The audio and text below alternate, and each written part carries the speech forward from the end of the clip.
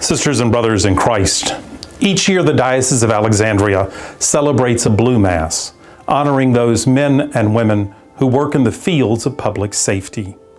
We are invited to pray for federal, state, and local law enforcement officers, correctional officers, firefighters, 911 responders, EMS personnel, and other professionals who often put their own lives on the line to keep us safe. Unfortunately, due to the COVID-19 pandemic, we cannot gather to celebrate the Blue Mass in 2020.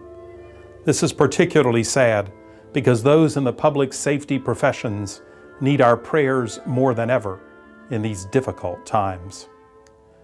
We live in a society that is torn apart by political differences, religious tensions, economic hardships, systemic racism, and many other human conflicts. In these last few months here in Louisiana, we have endured hurricanes, lockdowns, and social distance. In some instances, those events have brought us together as never before. We've seen neighbor helping neighbor to clear trees, share generators, and provide food and shelter. Tragically, we have also witnessed acts of violence perpetrated by those who demonstrate a lack of empathy for others who are suffering.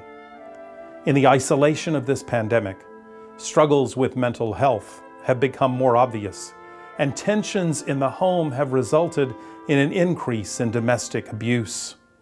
Those who work in the public safety professions are the ones who deal with these issues firsthand.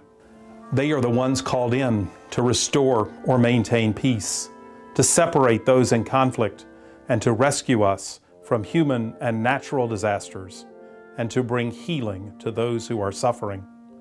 Our first responders step into the breach of conflict or danger and are often asked to do so without regard to their own safety.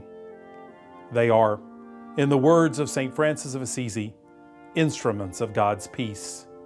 It is to them that we offer our deepest gratitude and our heartfelt prayers for their safety and security. In the Gospel of St. Luke, we hear a parable about a man beset by robbers. They left him injured and alone. Several people saw him and did nothing to assist him, crossing the street lest they should come in contact with him.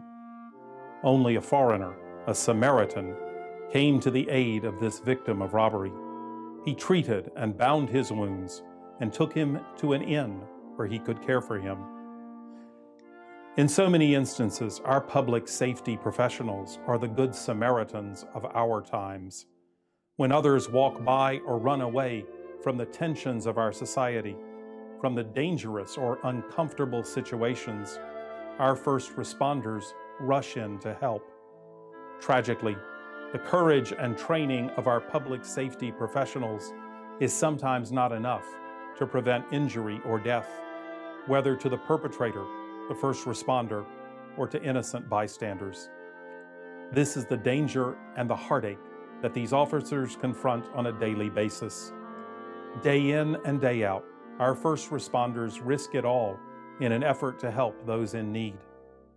We pray for them this day, even as we renew our own commitment to find more constructive approaches to issues of mental health, domestic violence, substance abuse, economic injustice, and other problems.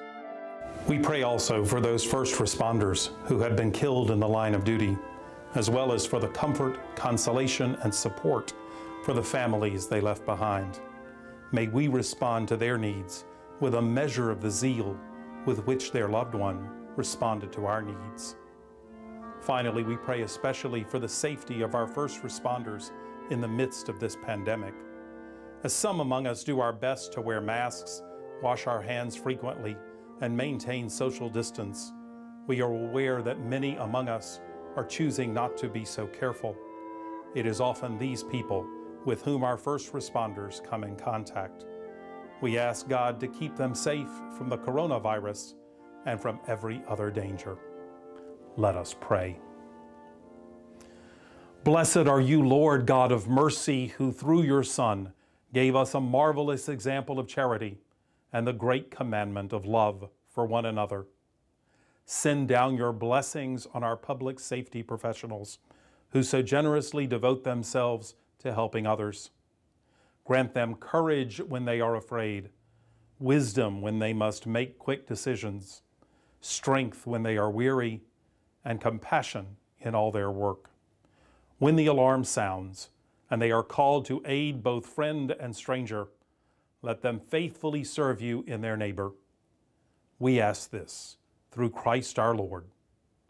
Amen.